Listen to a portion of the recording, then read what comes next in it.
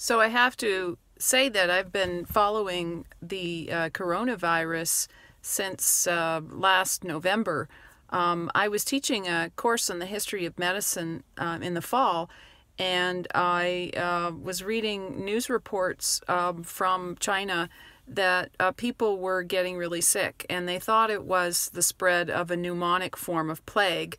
And I shared this with students and said to them that, plague, even though we know the largest pandemic broke out in the 14th century in the Middle Ages, bubonic plague is still endemic in many parts of the world, and China is one of those areas. And this was really concerning to me that it was a pneumonic form of plague,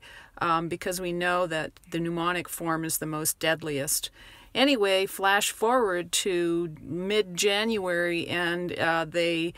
figure out that it's not a kind of bacterial infection, but in fact a virus that spreads really rapidly. So I think one of the interesting things about looking at what's happening now is thinking of pandemics as historical forces that bring about a great deal of change. And if we look at the 14th century, the Black Death and its impact on European society,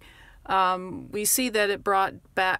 about a considerable amount of change, and in fact, it really revamped the healthcare system. The whole trend that we see after the plague is the centralization of healthcare under the authority of town governments or higher authorities of the state, for example,